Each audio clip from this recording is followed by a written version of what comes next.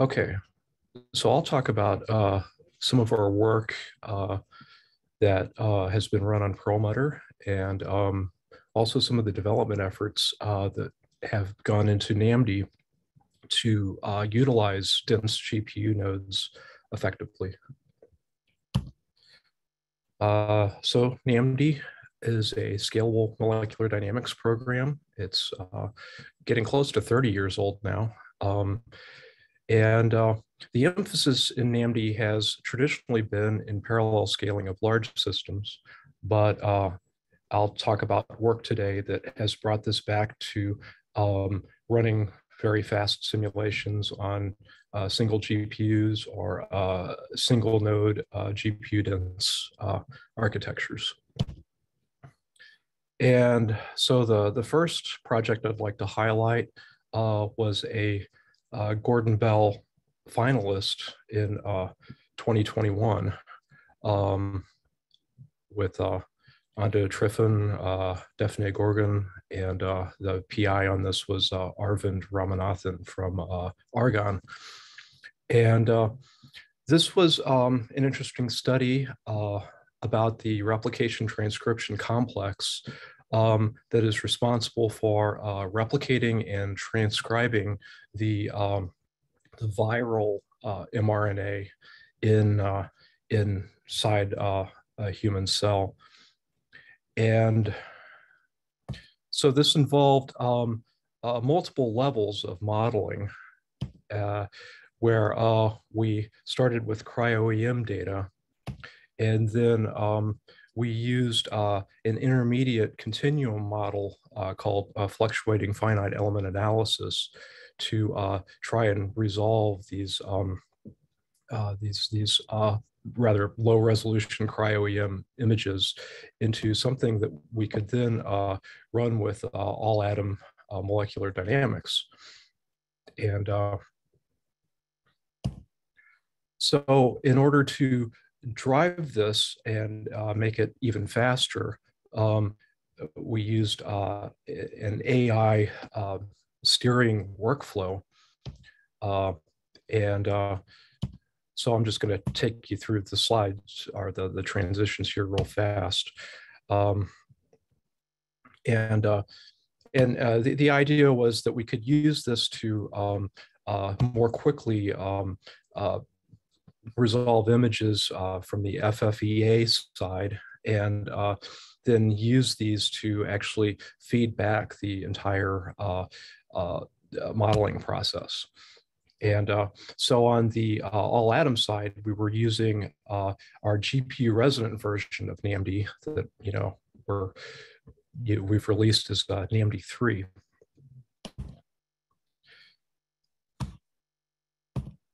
And what was interesting about this is that this was actually a workflow that was working to join multiple compute sites together, including Perlmutter with the Theta and Theta GPU, and also a special AI testbed at Argonne.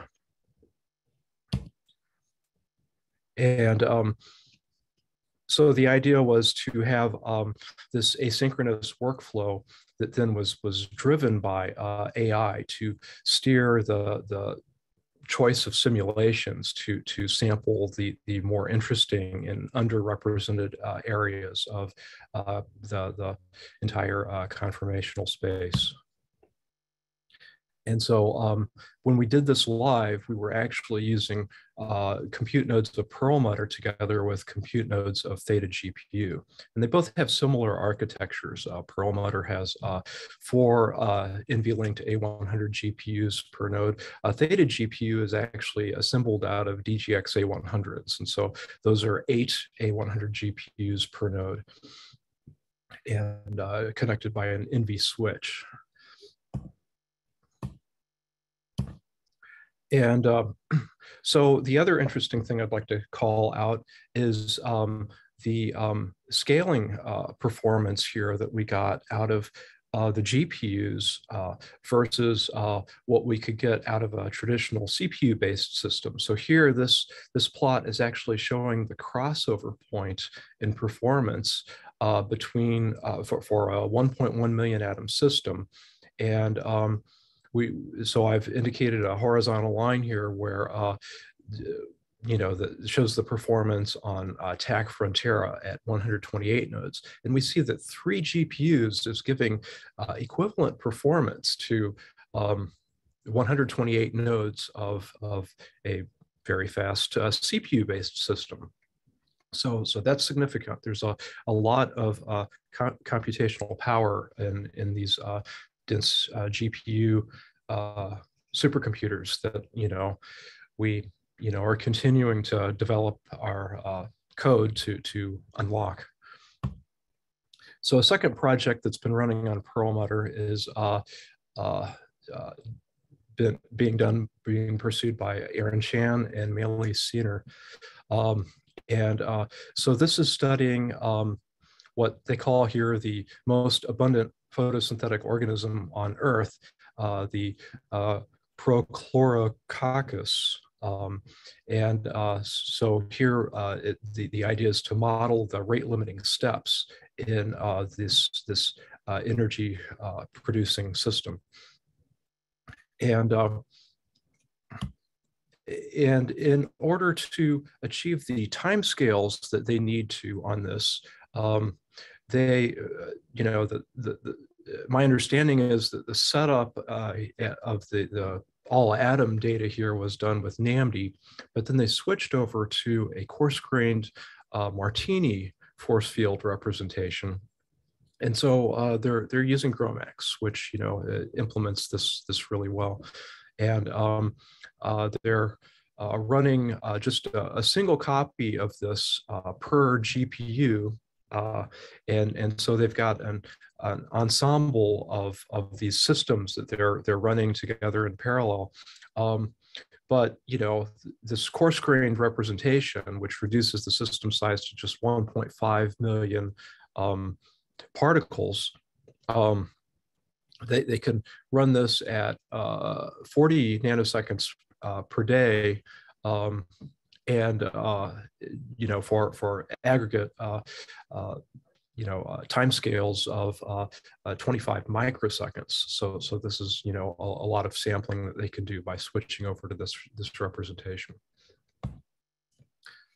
So now I'd like to go into talk about the development work that we've done to make NAMD really fast on GPUs.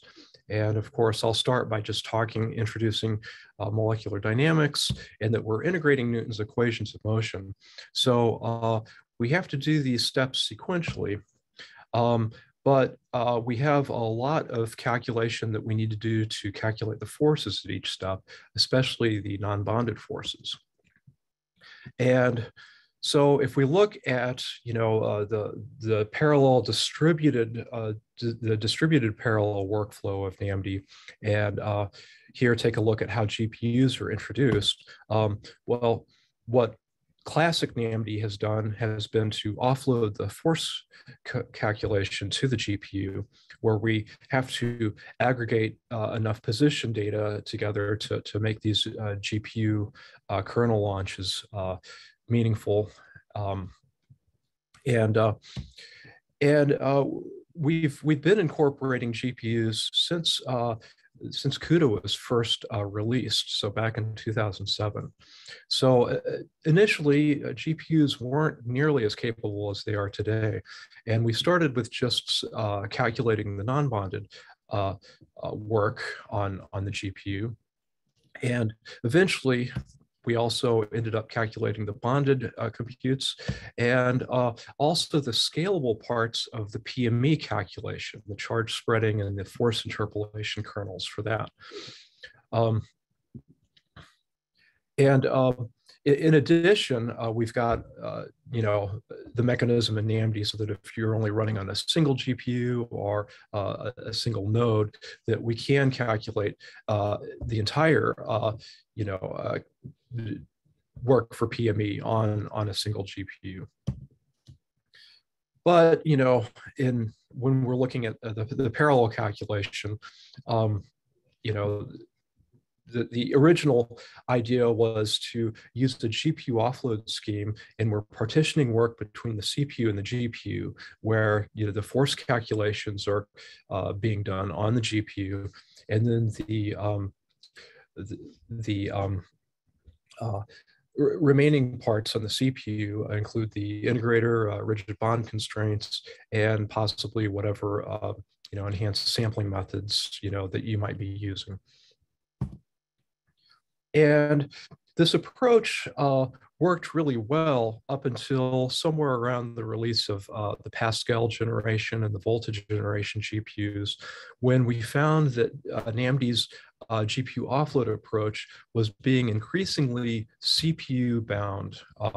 The work remaining on the CPU was becoming a bottleneck. Now, schematically, the idea here is that the GPU offload kernel, you're launching a force kernel here to calculate the forces. And then we had a mechanism in NAMD where we could write back real fast to host pin memory. And meanwhile, the CPU they're busy waiting to see if forces are done. And as soon as forces are done, it can start into integrating the next time step with those forces. So that's how we were getting overlap between the CPU and the GPU. And as GPUs became faster and more capable, again, we were seeing significant gaps in how much utilization of the GPU, the effective utilization of the GPU that we were getting. And so, then our approach was to develop a GPU resident version of NAMD, where now the atomic coordinate data all lives on the GPU between time steps. And you're basically have moved all of this atom integration work and all the related stuff onto the GPU.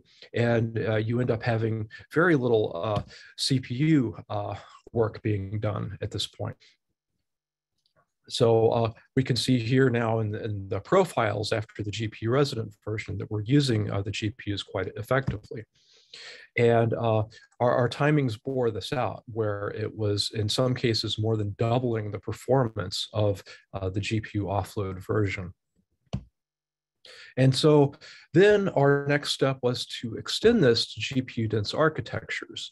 So, think of, us leveraging DGX-like architectures like you find as the nodes of Perlmutter, or you also have that to some extent in Summit, and then, also in the Frontier computer. And so here the idea was that, we're now decomposing the entire problem between, several GPUs. But there's going to be some communication required between the GPUs. And so what we have to do then within each time step is we're going to have to do a position multicast to populate these compute objects that are then being calculated on the respective GPUs, and then force reductions back to the GPUs that are holding the patches. And so this means the GPUs need load store memory access between these different devices within every time step. Okay, so that's why we need a system with these fast NVLink connections between the GPUs. Since the original version of this, we've actually done some work to improve the performance and scaling, where we've done some things to mitigate some of the work that's still left on the CPU. That includes this so-called atom migration step that's updating the domain decomposition. Also, we find that PME can cause quite a scaling bottleneck as well. And so we have some things in place to mitigate those issues from PME. And so here's a performance plot now with a 1 million atom benchmark system that we regularly use to benchmark performance of NAMD. And here we're showing that versus the original version, we're uh, scaling quite a bit better for, say like a full DGX A100. Again, Perlmutter is effectively, half a node of Perlmutter is effectively half the computational power of a DGX A100, because there's just the 4 nodes, and we were already scaling quite well out to 4 nodes. But now these optimizations have helped improve performance as well. And so just to take a look at a larger size system. So this was a SARS-CoV-2 coronavirus spike protein system here of 8.5 million atoms. And we see that we're doing quite well, and the new code is faster than running this on 64 nodes of Frontera here for this particular simulation. So some of the other work we're doing in NAMD is to support the upcoming exascale supercomputers at Oak Ridge and Argonne. So for Oak Ridge, these are AMD GPUs, and AMD went the route of developing HIP that has a very close correspondence to CUDA. And so it turns out that, it was a little bit of work, but, we can basically have a HIPified version of our code based on our original CUDA kernels, with just a little bit of extra pre-processing macro magic. And but otherwise, we can leave the code path generally unchanged. Now, for Aurora, on the other hand, this is going to be based on Intel GPUs, and so our approach here is to implement this in SYCL. And we do have some automatic translation tools that can, take our CUDA kernels and turn them into SYCL code, but it's not something that we can really support right now on the same GPU code path. So this is really effectively giving us yet another GPU accelerated code path through NAMD. That's something that we're going to have to deal with eventually. But anyway, it's been a longer process. It hasn't been as easy to port NAMD to Aurora. At the moment, we do have all of our GPU offload kernels ported, and we still need to port the GPU resident parts of NAMD.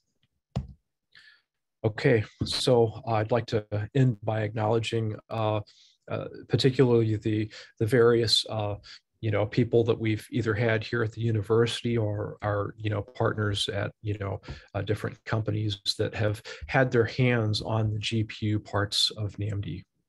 So thanks, and I'm happy to take questions.